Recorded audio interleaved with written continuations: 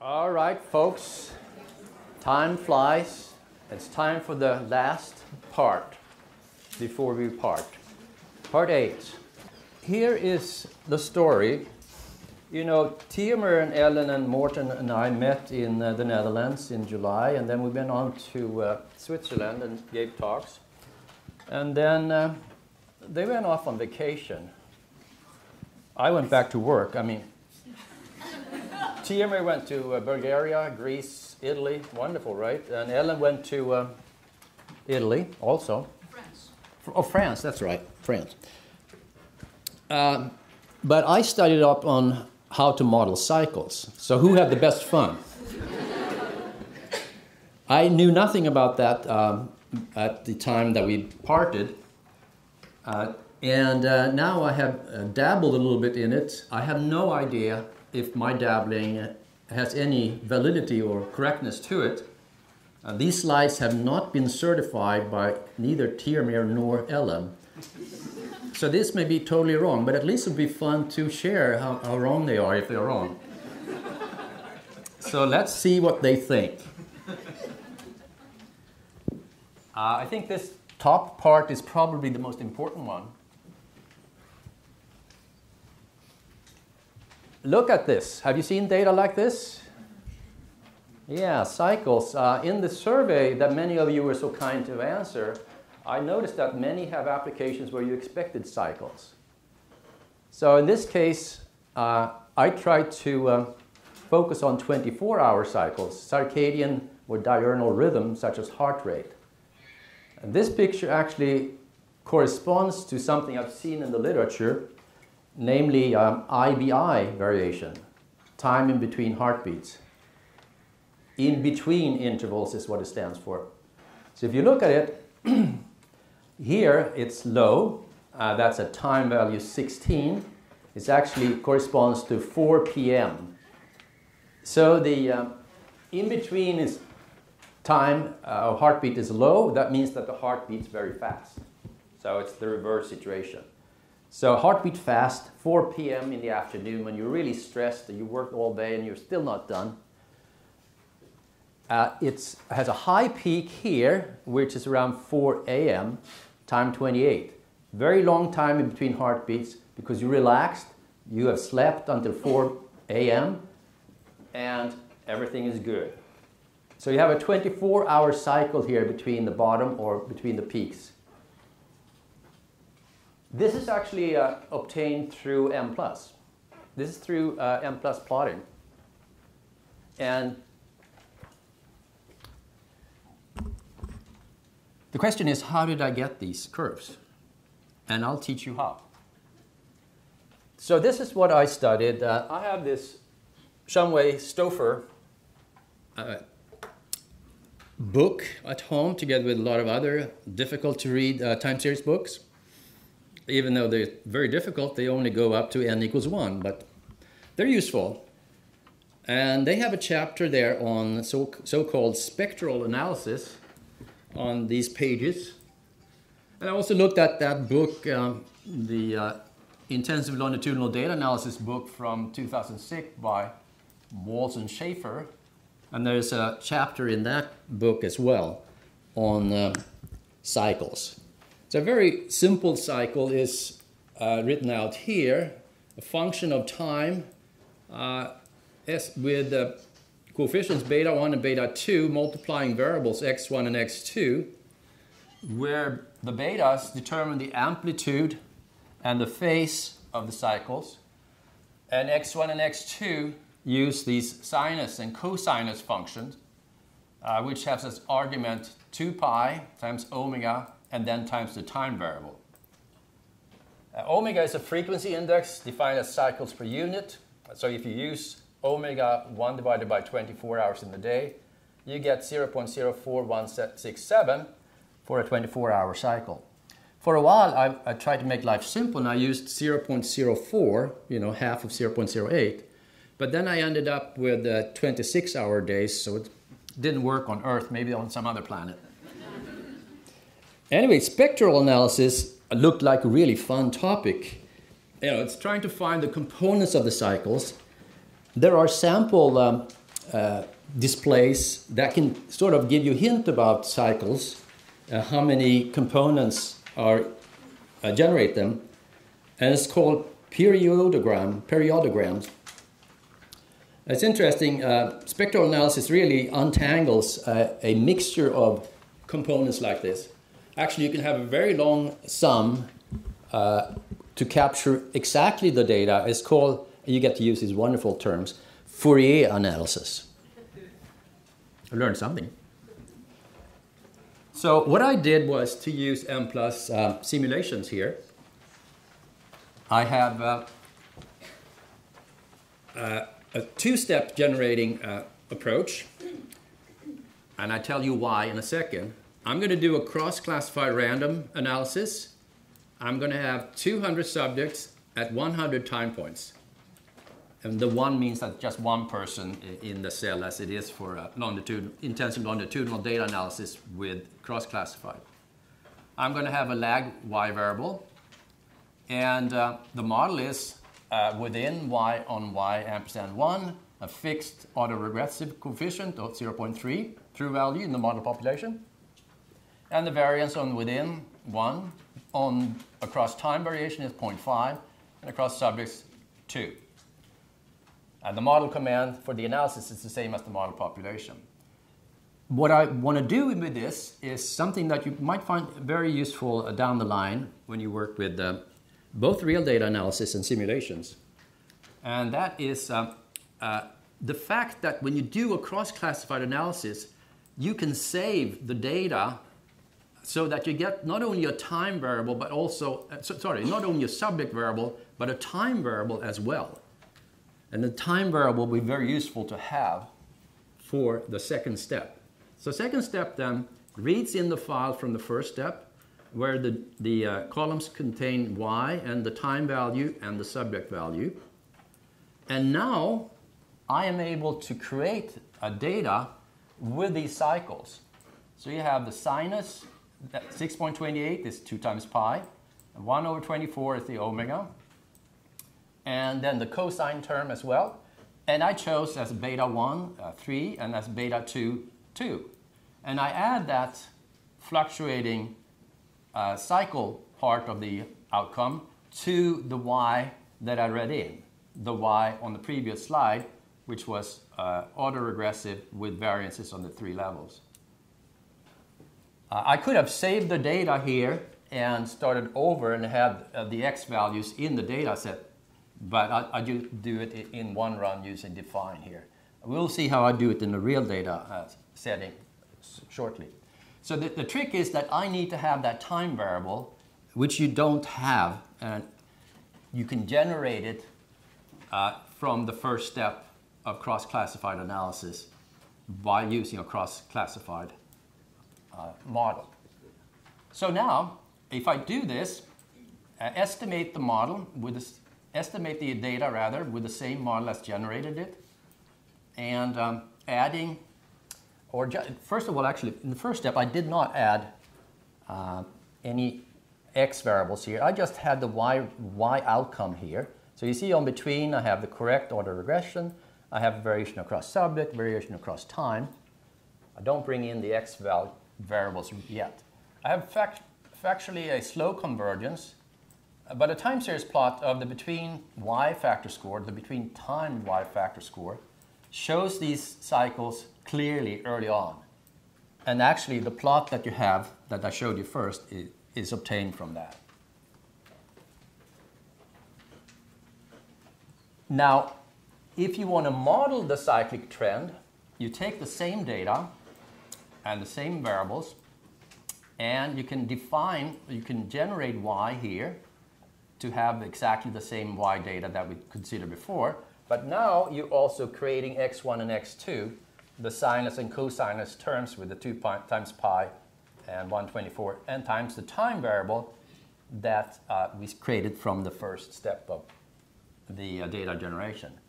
And now I do that in a 2-level analysis, and I regress y on y ampersand 1, so the auto regression, and now also y on x1, x2.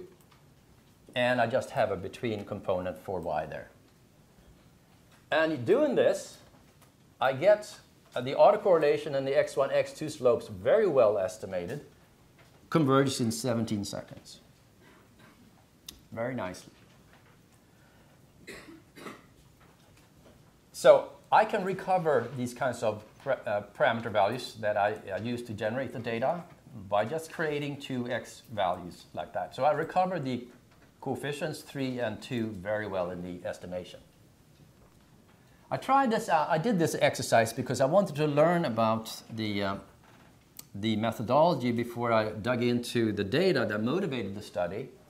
And this is actually a colleague of Ellen and Jan Houtveen from the Netherlands, again the Netherlands. He works with heartbeat data, among other things. He had 162 persons, with time being maximally 38 hourly measures used here in this analysis, but I also used a version with quarterly, that is 15-minute intervals, so 4 measures per hour, and the results are quite similar. The outcome is this IBI, time in between heartbeats. High is good. And I related that to covariates of gender, smoking, smoker or not, and participating in sports or not. That's described, similar analysis of described in this paper from psychophysiology, although not using DSEM analysis. So here's the input for real data. I have the cross-classified analysis here. I have cluster equals subject and time, as we want to do. And I want to use the lag 1 for the IBI measure. And time interval is 1 here, 1 hour. And the x1 and x2 variables are defined here. Of course, we don't know what the coefficient should be in the real data. And what I do here, I do a random autocorrelation and a random variance for the outcome. This is the real data. And between subjects, I regress the random coefficients, the 3 of them, on the background variables, sex, sports, and smoker, which come from, which are between level variables. Subject level is sex, sport, and smoker. On the time level, we have x1 and x2. They vary across time only, so they come in the between time part. So you have the heartbeat, in between heartbeats, regressed on x1 and x2. So this is real data, folks. We don't know how this is going to go. Nobody's seen this before. Least of all, Houtveen. Well, I showed him this. So, okay, here's what it looks like. This is real data.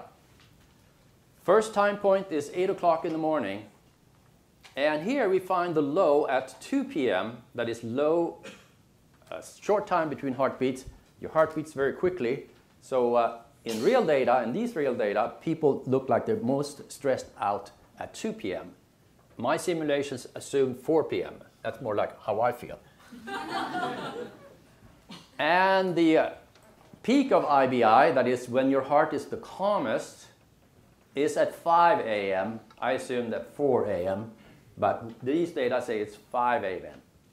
So you have then the lows here, 24 hours apart, 2 p.m., 2 p.m.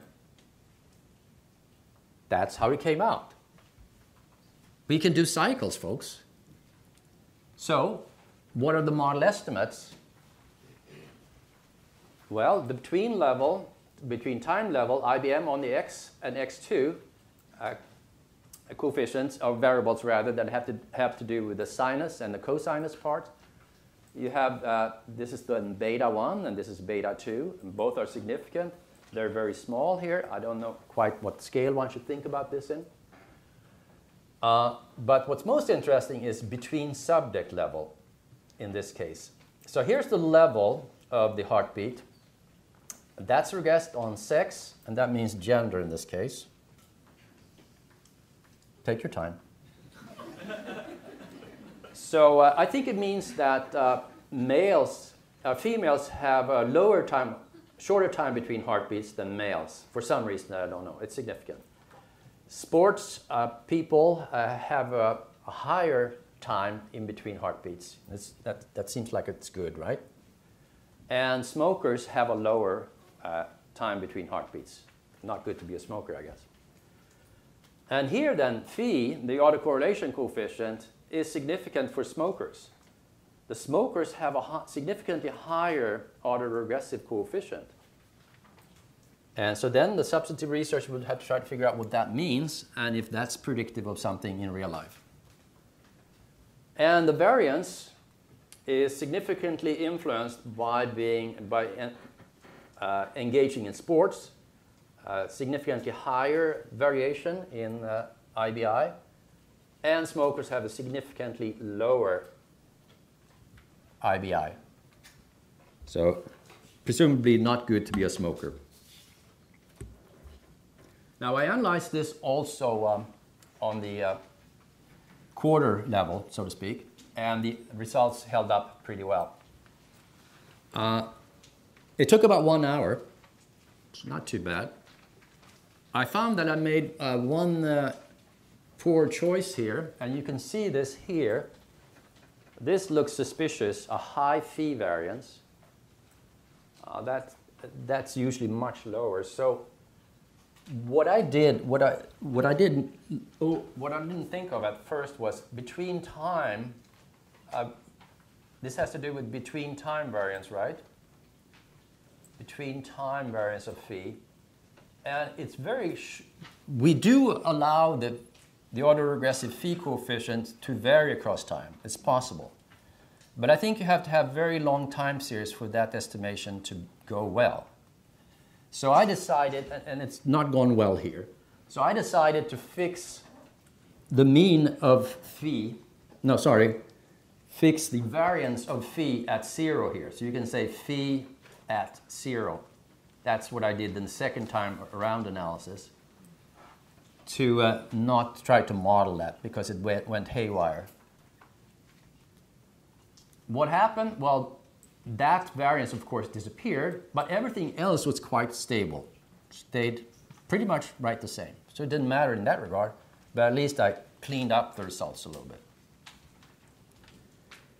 So I don't know, but this may be a beginning to a little piece of your tool bag, a little building block that you can use in your analysis when you have cycles. And all kinds of interesting combinations of model pieces can be used. I'll let you think about them for now. All right. That was one thing I did while the others were on vacation. The other thing I did was 2-part DSEM. That is, I was analyzing the smoking urge data from Salt-Schiffman, as I mentioned, and belatedly, I looked at the distribution of the data, like a real data analysis. And I found that this is what it looks like. Early on, after they're trying to quit smoking, early on time-wise, we have 27% at the floor value. This looked like a sensor distribution, right? Sensor modeling could work here, for those of you who were here Wednesday. Late, 47% are at the floor value. Overall, 42% at the floor value. Strong censoring. But the interesting thing is what happens over time is that more and more people move up into the low part here, move into the 0 value, no smoking urge at all, as the time goes on after they try to quit smoking. So there's a movement of this part to the left, but mostly they move into the 0 part there. So that sort of tells you we shouldn't really use a simple linear model as I did all day afternoon yesterday. Perhaps we should do something else. So we went to Switzerland, Zurich, and we sat down there at the cafe for the International Meeting of Psychometric Society, and we had some Swiss fondue, of course.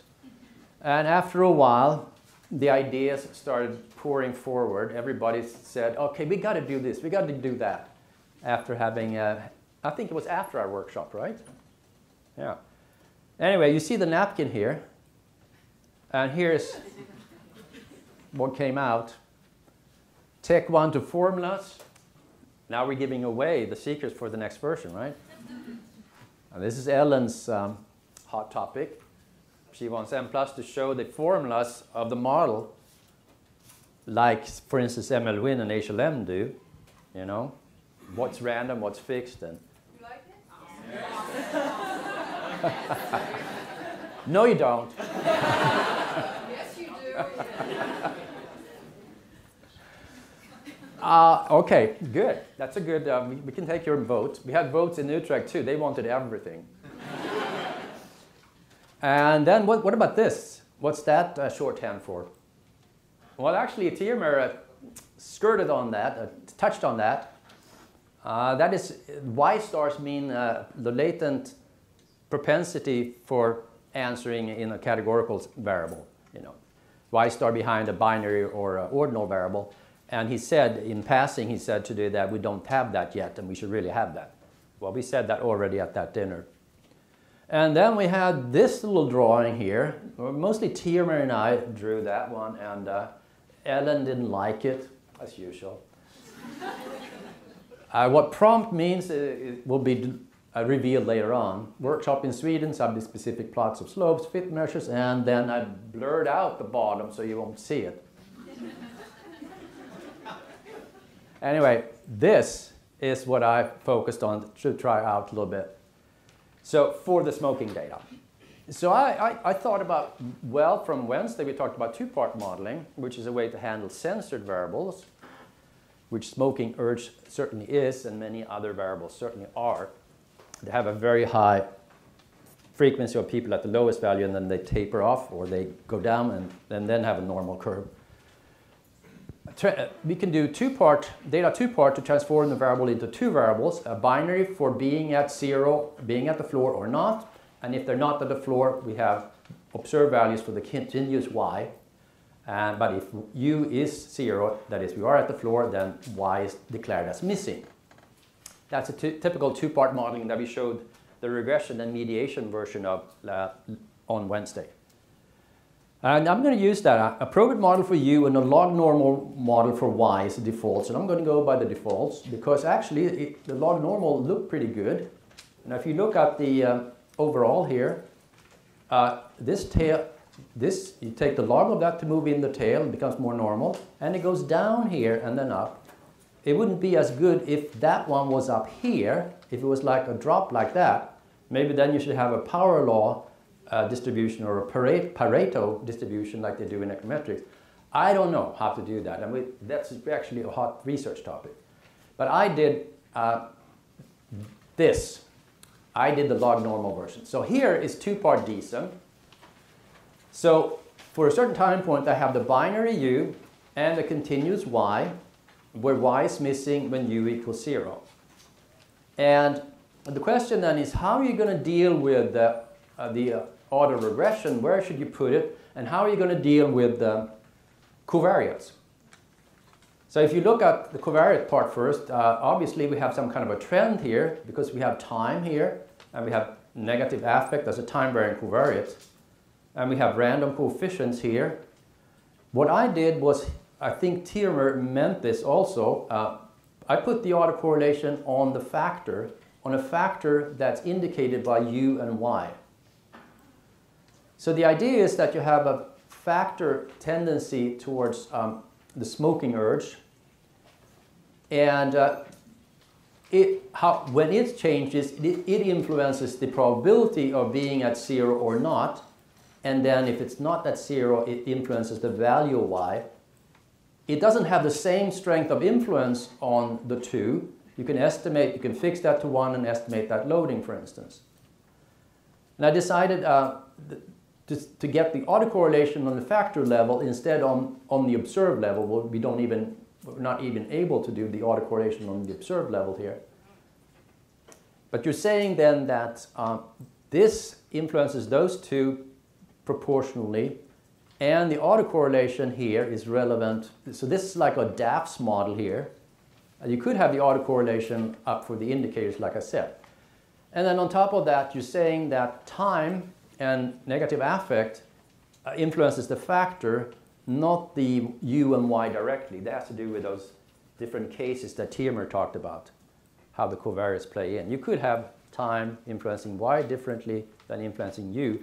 If you have a lot of x variables, the fact that it goes through the factor means that the coefficients for u, the influence from these to u and y are proportional. But anyway, this is a very simple model that I tried. I actually tried it first without the time part, and it actually came to a believable result, but after a very long time, like 20 hours. And that's long even for me. And perhaps that is because you have a very weak set of indicators for the factor. U is binary, and y is approximately half missing. Because in principle, I did simulations to show that if you have two continuous variables, or even two binary variables that have no missing, that is not doing two-part modeling, this kind of model can work well,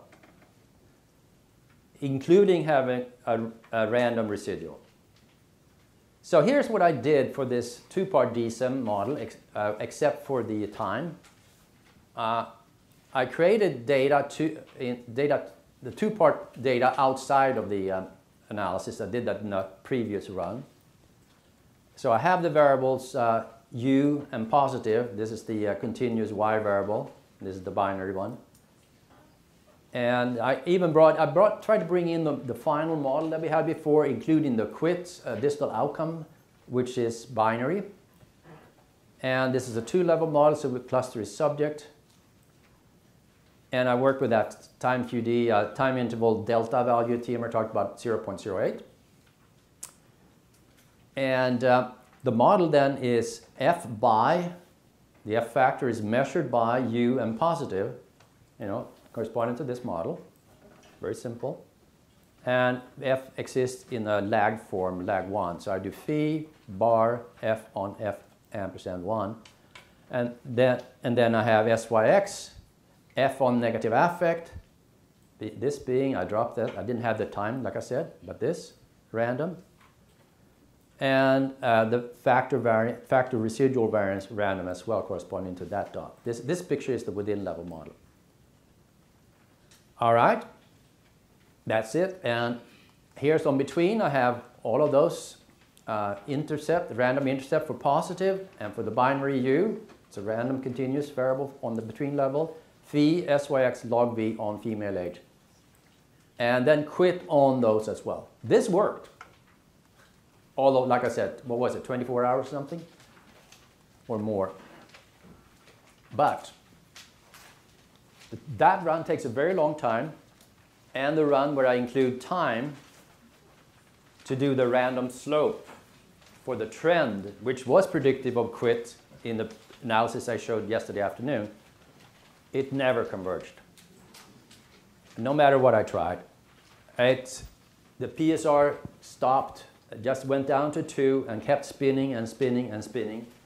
I went up to 30 hours and it never went anywhere. Often that's a sign of non-identification, but I thought about it long and hard and I couldn't see why it would be non-identified in principle. It might be empirically poorly identified because of having a binary and a only half observed y variable. So I actually tried to simplify it. I discussed it briefly at the end, just before we left with Tiemer, and he suggested fixing that lambda value to 1 to make it simpler. But it didn't help. Same thing happened. So we end with a failure, and I want to show you that this happens, and it's okay. So we still have to solve the problem of this and of this. It's an outstanding research project, and preferably it should be an approach that handles not only this case, where that bar is lower than that, but also handles the case when it looks like a J here. But right now, nobody knows how to do that properly, not even G4 as we call ourselves. But it's a step in one direction to try, at least. Finally for today, right? multi-level time series analysis in the air, I claim here. That is, we spent more than 2 years on working on this at a time where there wasn't really any methodology that we could draw on. It was not like people have written papers for exactly how to do this and we could just program it.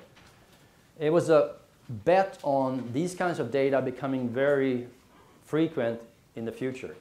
So it was a wild bet, a big investment, and I worried that it wasn't going to be the right thing to spend 2 years on. There are so many things on our to-do list that have to do with much more bread and butter issues. But I thought it could be worth a try, and Tieran was totally in favor of it, and of course Ellen was excited. So we like to say, you know, if you build it, they come. We built it, but will they come?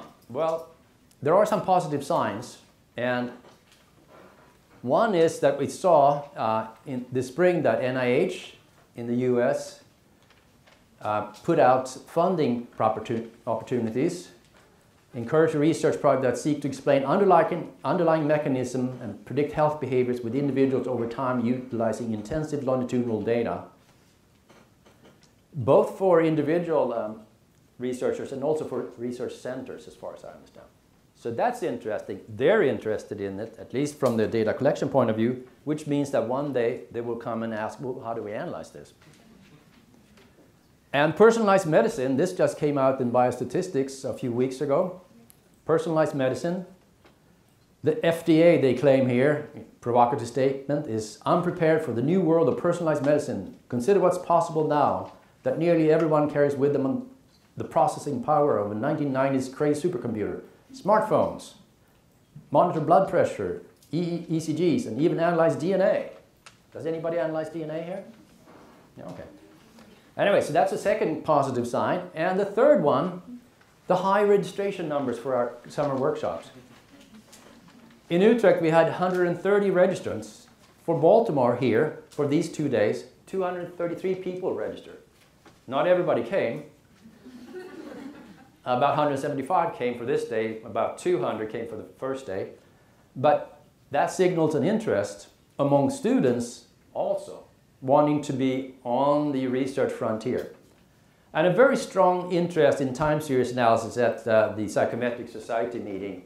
I've never seen so many talks on intensive longitudinal data.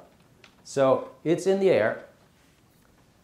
And you were kind enough, some of you at least, and some individuals for the Utrecht workshop to give me responses to that little survey I sent around. And now you're going to get to see the results. So I asked these questions. Do you have a plan to collect intensive longitudinal data? What's your data collection method?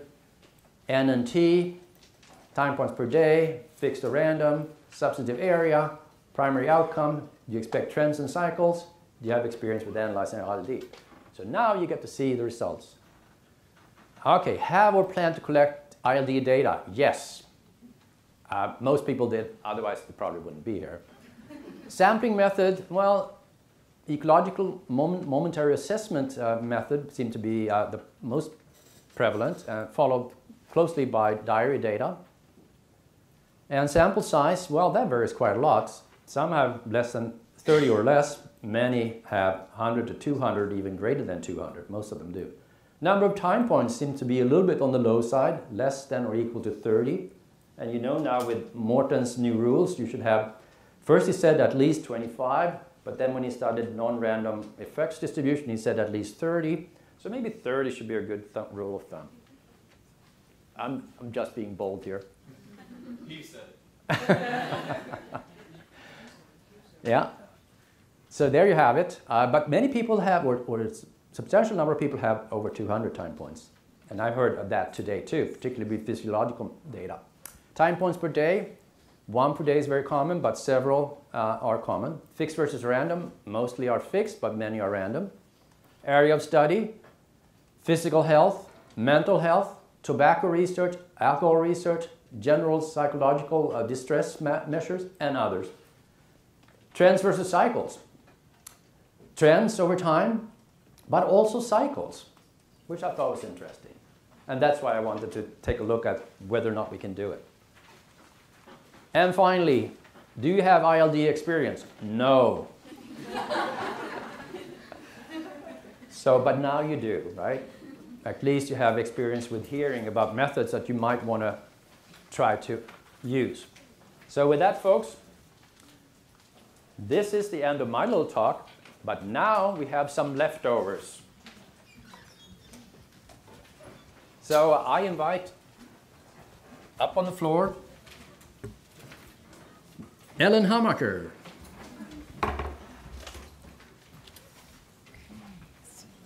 Presentations.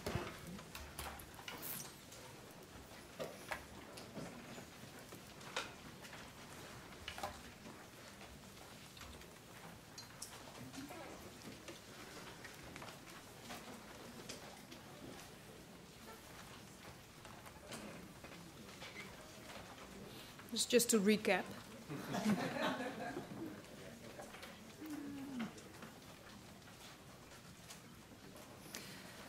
Yes, so, yeah. All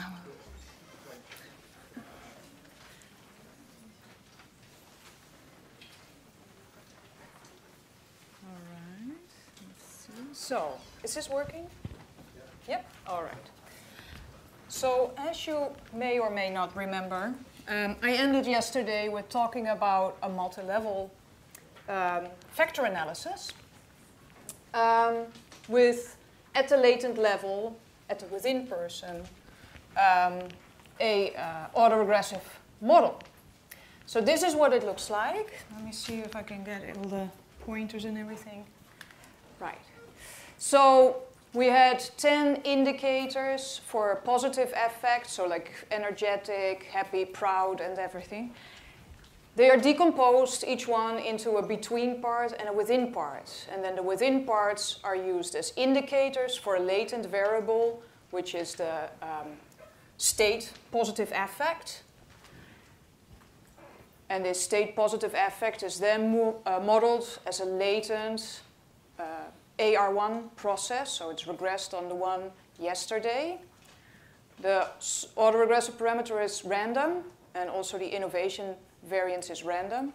There's measurement error variances here, but they are not random. I mean, that would, I think, blow up the program. So at the between level, we then get the within person means from the decomposition, and we use these, so we can think of these as the trait scores, use them as indicators for the latent variable, which is then trait positive affect.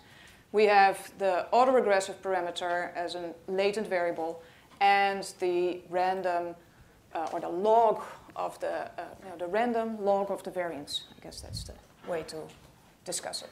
So what I was interested in is, okay, so this dimension, this underlying dimension that is being modeled here, is the underlying dimension that describes within person fluctuations. It's like the dimension on which a person fluctuates over time. Whereas this factor model here describes the stable between person differences. It's the underlying dimension that describes stable between person differences. And the question I was interested in here, and I've been interested in, is basically related to all the work that Cattell was doing, questioning whether the within-person structure is the same as what you get cross-sectionally. And cross-sectionally, you get a combination of within and between. So what I wanted to know is within the same as between? That's basically what I'm asking. So is when we think of my positive affect fluctuating over time, is this occurring on the same dimension as the dimension on which we can describe stable between-person differences between all of us here? That's basically the question. So are these factor loadings the same? That was my question. This was the way to set up the model. As I've said, there was a T missing here for the measurement error. I just want to make sure that you scribble it in. The question is, are these factor loadings here the same as the factor loadings here? And so the way I tried to do it in the beginning was to first specify a model without constraints on the factor loadings, get the DIC for this model, then run a model in which I constrain the factor loadings across the levels, get a DIC for that model, and then just compare the two, because then I could tell which model fits better. But as I said before, when I was trying to do this, I wanted to make sure that the DIC I got was actually a good, stable DIC. So I tried the same model, but with a different seed, and it turned out to give me a completely different DIC. So that was not very encouraging.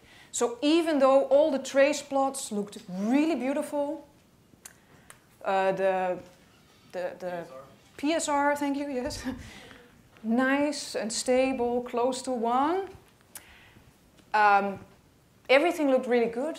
The parameter estimates of the two analyses with the different B seed would be like, you know, the point estimates would be spot on, the same. But the DIC was still like 100 or even more points different. So, and yeah, that's not useful. So, of course, then Tiomir is saying, well, but then the difference between the two models could be even a lot bigger. Of course, if then the difference between the two models is 1,000, you might still decide that the model that results in lower DICs, you know, is to be preferred. But in this case, this was not the case. Maybe because the factor loadings are the same, that could be the conclusion. But yeah, I was just not happy about using the DIC here. So what I did instead was just compute the difference. So the difference between the factor loadings for the same indicator at the between level and the within level. So here I named the factor loadings at the within level and at the between level, so for the state and for the trait. And then here I computed the differences between them.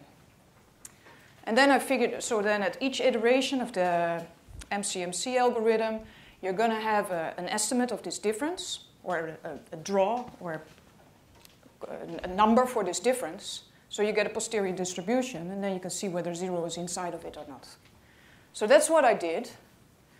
And these are the results. And I have to say that the top line is slightly shifted. So this should be like the estimates is here, the estimate of the difference. This is then the posterior standard deviation, and so on. So what you see is that 5 out of 10 factor loadings, or maybe we should say 9, because the first one was used for scaling.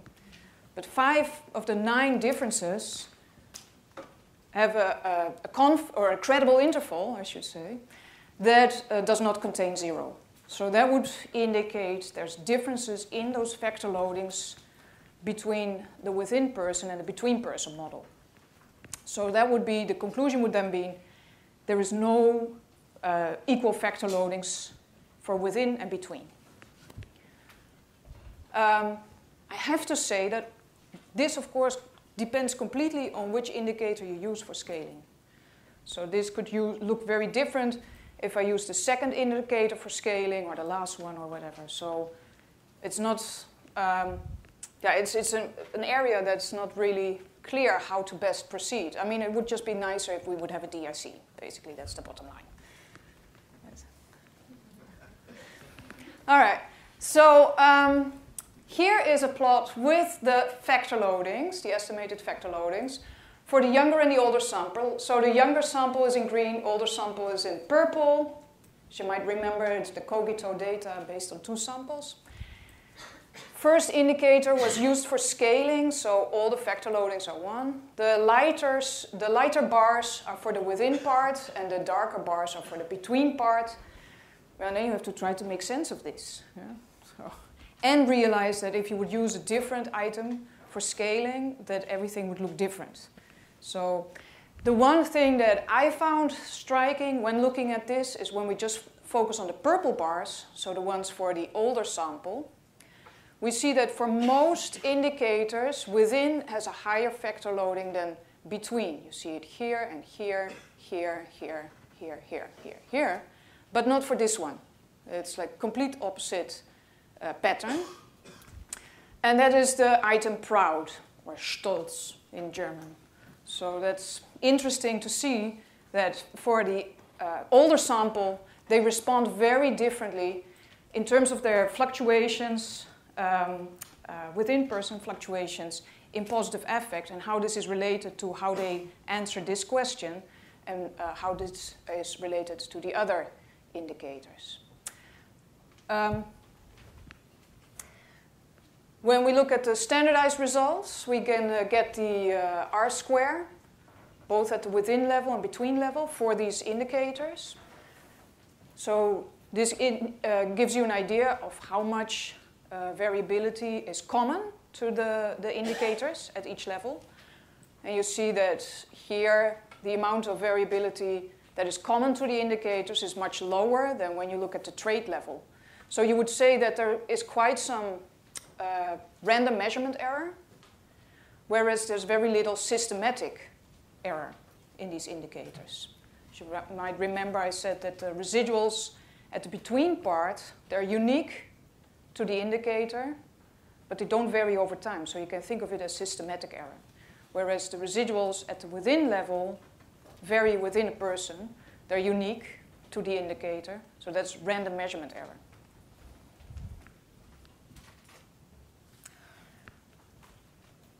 And the other thing that you can look at, of course, are the correlations at the between person level between the latent variable, so it's called TPA here, trait positive affect. I called it positive X affect between in some of the slides also. So it's correlated with the phi parameter, the autoregressive parameter. We see it's not very, it's actually not related, but it is related to the innovation variance. So it's negatively related. So people with a higher trait level of positive affect tend to have less innovation variance at the state level for their positive affect. And when you look at the relationship between phi and the innovation variance, we see there's also a negative relation. So people with a higher phi parameter tend to have less innovation variance. So again, this is then to the substantive people to make sense of this and whether they can come up with a good reason or whether they actually can come up with expectations in advance to doing these analyses. That will be even better. I was interested also in exploring a bit of the plots. Theomir has been showing this as well. But what we see here are plots. They are based on the between-level measurements or the between-level estimates. So of the trait, of the phi parameter, and also of the innovation variance. And then you can also make scatter plots between those. So this is basically related to the correlations we saw in the previous slide. So you see that, for instance, the correlation, negative correlation between the phi parameter and the innovation variance. So you can get the number of the correlation also when you right-click and choose something. Another thing that you can look at are the factor scores. So this was also shown by Theomir already. And what you see here, so as you see the cluster with the highest factor score, I'm looking at the phi parameter here, so the autoregressive parameter, and you see that the highest estimate is actually 1. So that would be a non-stationary process. And then the second one is 0.999, so that's very close to non-stationary. The thing that I did here in the next slide was actually focus on this person here, who has actually the lowest phi parameter, so 0.13, sorry. And this is the sequence plot of the estimated latent variable. So each person then, the thing we saw in the previous slide is the phi parameter, which is an estimate. We have an estimated phi parameter for each person. But then at the within person, for the within person process, we also have an estimate for each person for each time point of their latent variable, the state positive affect. And that's what we see here. So this looks pretty nice, I think, when you think about what a time series process could look like. there are some weird parts here where you go like, okay, what's happening here? There's a lot of scores that there's very little variability, and then there's some variability again, and then there's like a few places where there's very little variability. Well, if you look at the plots that contain the observed variables, and here's just for 3 of the indicators, remember there's 10 indicators, you see why this is the case. It's actually because there's missing values there. If there's missing values, as I said, it's going to predict the next score based on the previous score. It cannot update it, so then it's just going to keep it, and then it's doing this. It goes towards the mean of this person, which for this within person latent variable is going to be 0, more or less. So this is what it looks like for person 22. And then I just looked at the next person in the sample, I think. And then the latent score looked like this. Then I was less happy. Because this does not look like a nice AR1 process, right? So what was happening for this person? Well, this is what the observed data look like. So I think this is also a research area, like what should we do with people that have data like this? Oh. So of course, one option would also be to consider, and I've been treating the observed variables as if they are continuous. That's my default. So maybe it would be better for these indicators to be treated as categorical or ordinal. But even then, I think you will find these people that have very little variation in their scores compared to other people, like the previous person, who has much more variability in their scores. So should we just throw all these people out? Should we have a special model for them? Or should we just consider this as, okay, this is a useful model to just find these underlying factor scores, but we should not interpret this person as having a AR1 process at a latent level. It's just a way to describe the data rather than as a way to find out something meaningful about the person. I don't know. So I think this is something that we will definitely see more developments over the next few years. But now we can see. One thing that I also considered was, okay, we see these people that have phi parameters very close to 1. Then we say it's not a stationary process. Some people have argued that if you have a phi parameter close to 1, maybe you should actually look at an AR2 process rather than an AR1. So that's why I wanted to look at this as well. So I have the decomposition here like before. I forgot T here like before. So you can include that one for the epsilon. But now you see that at the latent level, I'm not only regressing on yesterday's positive affect, but also the day before yesterday, so T minus 2. So this is an AR2 process at the latent level with 10 indicators. And then at the between person level, I now have the latent mean for the, this should be a T. Oh, this is getting worse and worse. All right, this should not be SPA, but TPA for trait positive affect. And that has a latent mean, so that's or a mean, so that's what the eta is about. And then you have phi 1 and phi 2, and then the log for the innovation variance that's allowed to be random. So I ran this model. It's very easy to do in Mplus. And I obtained the factor scores, make the scatter plot for phi 1 and phi 2, and then right-click and save data, and then read it into R, and make this nice little new plot out of it.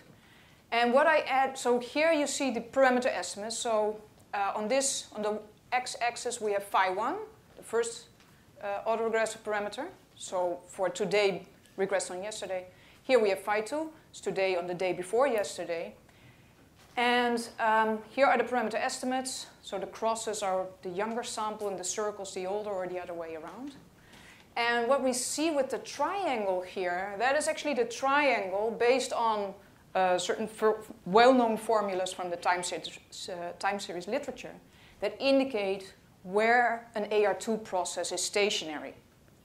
So if your parameters fall inside this triangle, the process is stationary. And as I'm saying, there is a curve. You can't really see it. Well, I can, but you can. It's here. Yeah, there's a curve here. If the parameters are below it, you will have this oscillating process, which I showed also in one of my first slides for an AR2 process. And if it's above it, like these people are, then you don't have this oscillating process. Still an AR2 process, but it behaves very differently.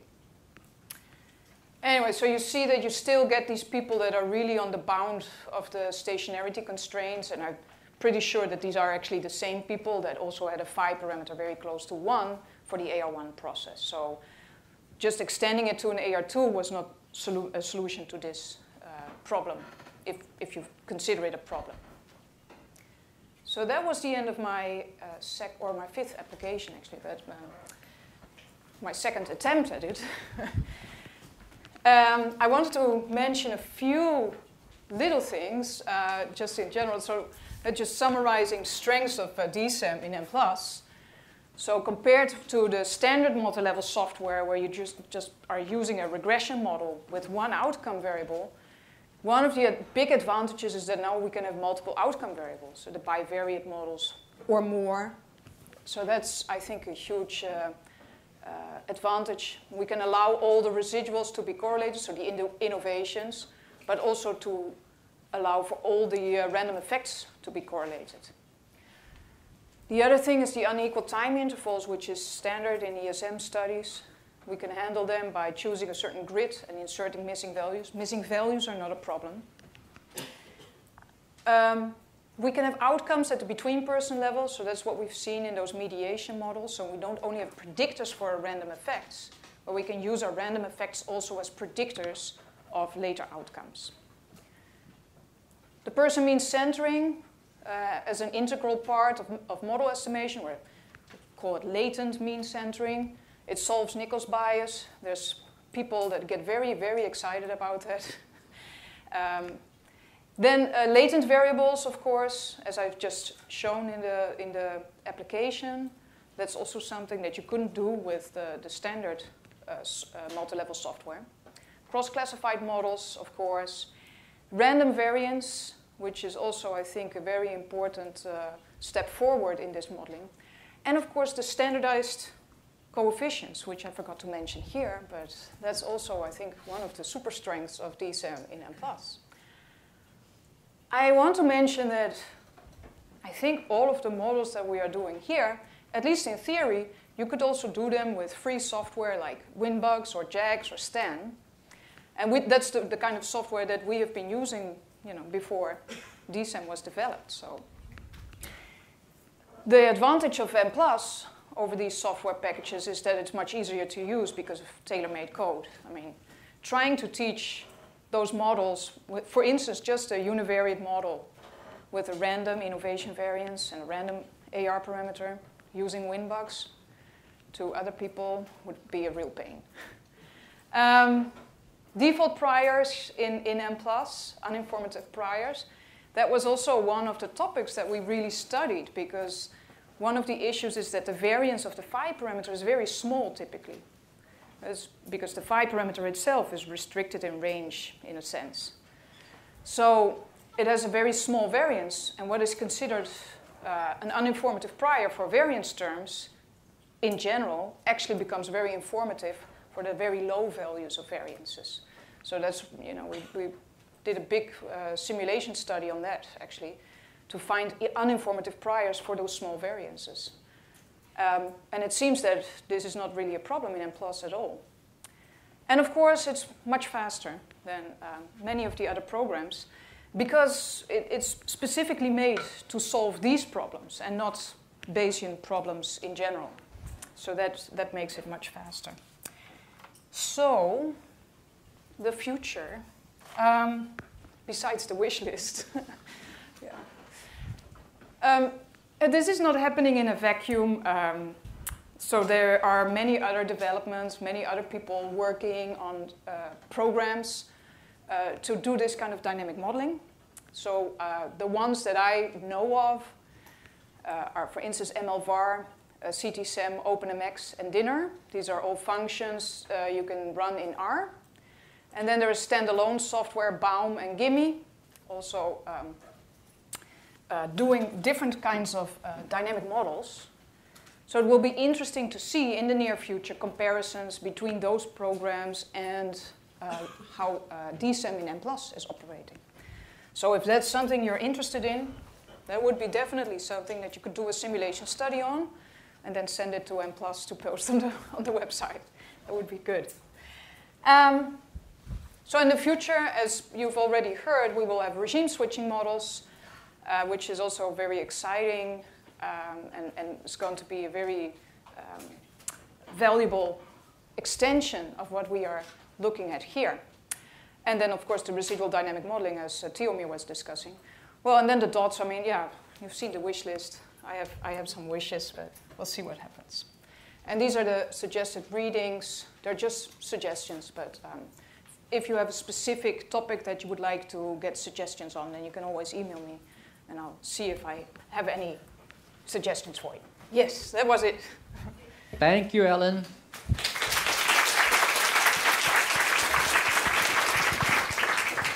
Thank you for your contribution. And now, as a final step, Tiomir will come back and do his remainder. And then we will take questions at the very end. So it'll just take a couple of minutes, really. It's just to finally show you that model that you can do to get 3-level autoregressive models.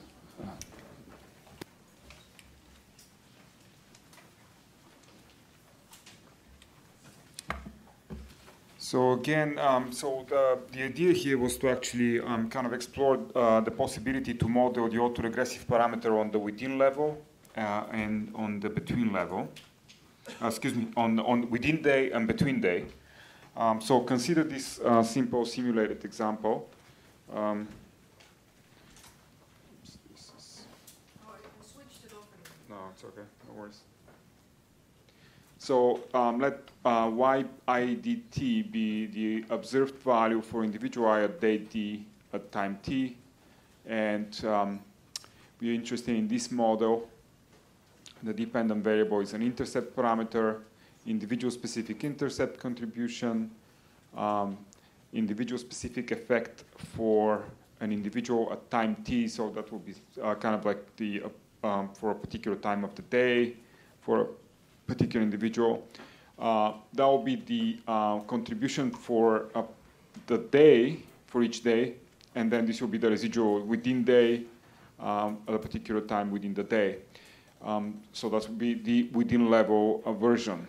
And we can have a autoregressive process for this within the day effect, and then a separate autoregressive process for the between day effect. And this model is kind of interesting because of the fact that it resolves this issue that we talked about earlier about how do you actually treat the process that has to be reset overnight, and perhaps it doesn't belong to the same process, and the level of autocorrelation will be different when you can separate them like that as a overall for the day effect for the whole individual, and then within the day the noise within the day that happens within the day. So so again we get these two separate autocorrelation parameters. And this is a very simple model actually. It just has 7 parameters. You have the 4 variances. So these are these residual variances. Then you have also the variance on the between level and the variance of also of that factor. We have just 2 autocorrelation parameters and the 1 mean parameter. So we generate data using 100 individuals observed for 100 days with 10 observations per day. And the trick here to, because we don't have 3-level model developed yet, so we're going to convert one of the levels to a wide format, which is something you can always do with this data. And because there's 10 observations within the day, when we convert the day observations in a wide format, basically instead of having a one dependent variable, we're going to have 10 dependent variables. And here's a little picture that represents the model. I had 10 observations within each day here, but just to have a more reasonable plot diagram, we just have 5 observations within a day here. And so this is basically the between day. This is the day-specific effect. And that's the individual-specific effect. And you have that autoregressive, and this is just for 2 days. And these are basically the effects within the day. And you have an autoregressive process within the day here. And that's for the second day. And that's the second autoregressive process. And this, of course, continues on and on in this way. So let's see how you can do this in Mplus. So again, we have actually these 10 variables. So because we convert this to a wide format. This creates the effect, the day effect. So you can see the loadings are all fixed to 1, and it's the same effect for all the 10 variables within the day. Then we create these factors behind each of these observed variables, and we can create the autoregressive process simply by regressing each of these factors on each other. So there's a command that is a shortcut for creating this. So F2-F10, this command is called is PON, pairwise on. So basically it's a shortcut for F2 on F1, F3 on F2, and so on. So this basically creates the autoregressive process on the within the day. And you can, this parameter, this bracket 2 basically means that it holds this parameter, this on regression to be the same between all these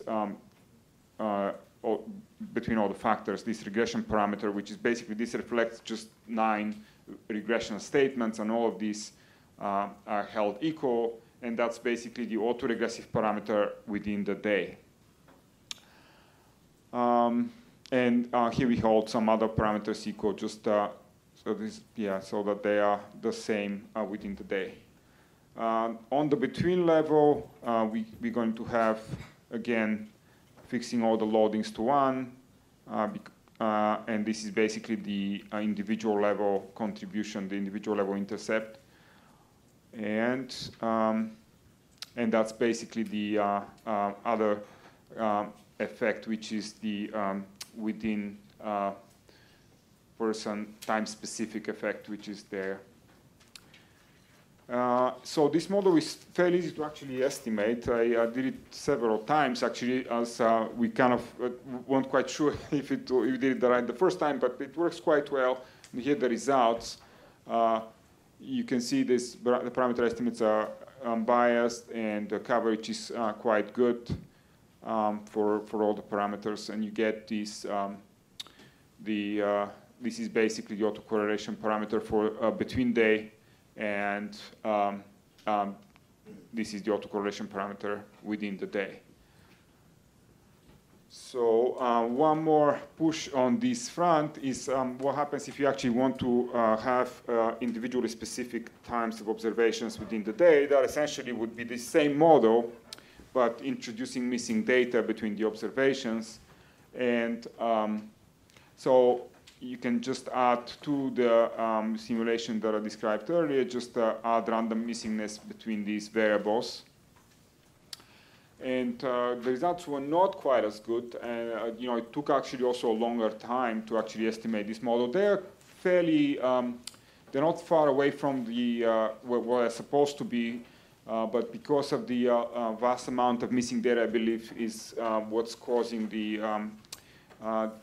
I probably need to run this even longer to eliminate these biases, but perhaps the model becomes complex enough that we're pushing the limits of the amount of missing data that we can accommodate. Anyway, the results are not too far away from where they're supposed to be. So, and yeah, this is kind of the list of the new where we're heading. So some of these models are what is being worked on is this residual DSEM, which we're kind of finishing up, and as I'm going back, I'll work on this accommodating residual DSEM models with random slopes, which we don't currently have. But some of these models are actually already done. We just haven't finalized them, but they're probably on their way soon to be in release version. So this is Bayesian multi-level mixture models are already available. Bayesian multi-level latent transition models with cluster-specific transition probabilities. That's in our paper also. Dynamic structural equation, multi-level mixtures of dynamic structural equation models is something that Ellen has a paper on. She showed us the models that she thinks are interesting, and some of these are already implemented. Dynamic latent class analysis, multi-level hidden Markov models, multi-level Markov switching autoregressive models, which is the kind of the combination of all these, the multi-level Markov switching DSEM models. So the kind of various stages and kind of sort of debugging and kind of making sure that it's ready to go. So, and that's the end of my thing. So yeah, we can.